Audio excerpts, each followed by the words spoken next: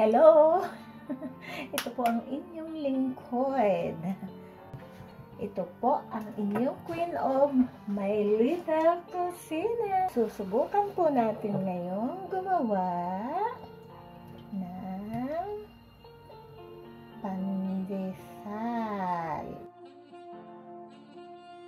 So, ayan. Ito na yung pinagsama-sama natin mga tuyong sangkap, and then ihalo natin yung milk natin na may konting sugar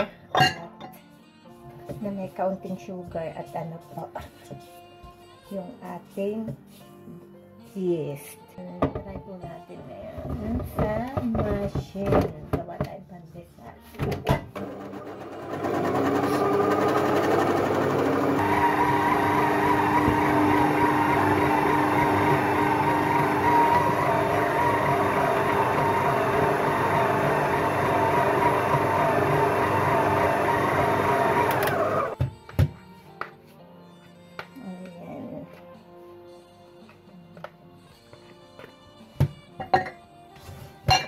Po natin ang konting harina.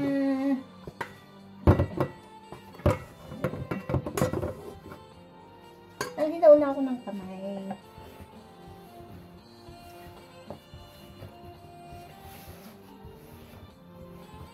Dahil na minasa na siya ng machine, so kaunting ano na lang. Yan. And then, ilalagay na natin siya sa ano, sa ating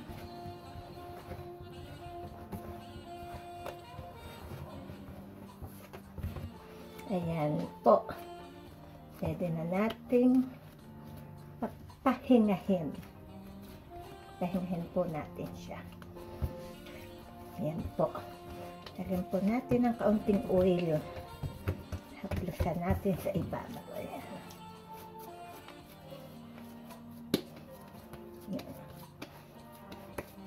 Tapos, lagyan po natin. Medyo namamahinga siya. Ayan. Hinahinahit din siya. Ayan. Ayan na siya. Nag-double na siya. Tanggalin natin dito at kahin natin.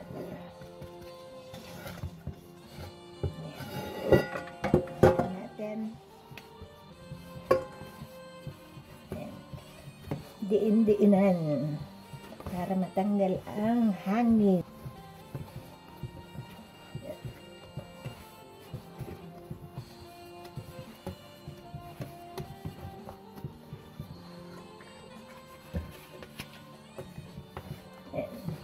Divide lang natin sa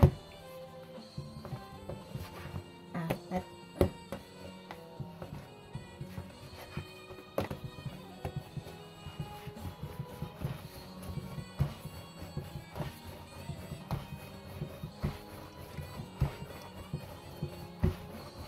Malalaki siguro to. So, ayan. Pagulungin ulit natin sa ano. So, ayan. Para ko siya, i-flat ko lang ng konti.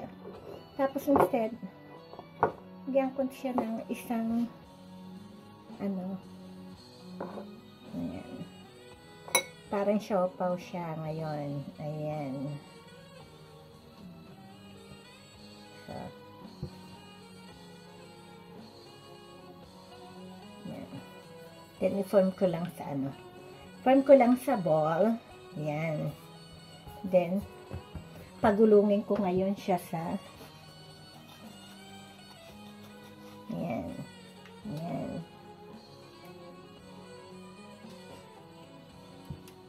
Ayan.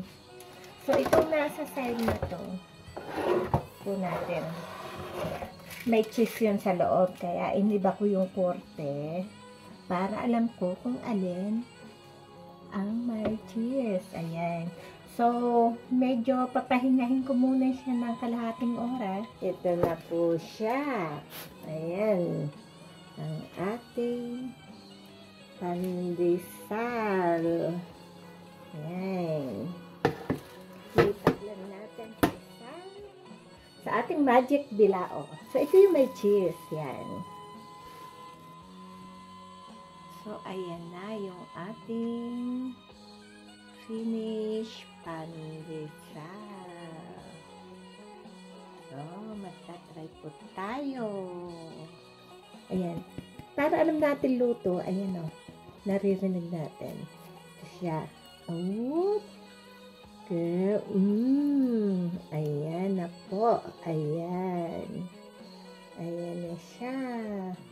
So, let's try it. Naku, delikado na naman to. Naku, ang sarap. Lambot. Hipo ko pa lang. Sabay ka. Ayan po.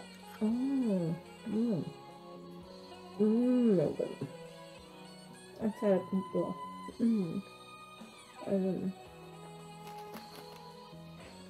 Ang sarap po, ang lambot. Ayan. Yan po. Yung may cheese. So, eto na. Surprise! Ayan po. Nahihila-hila ang cheese. Ayan, ako. Kita nyo po. Ayan. Ayan po. Grabe yung cheese.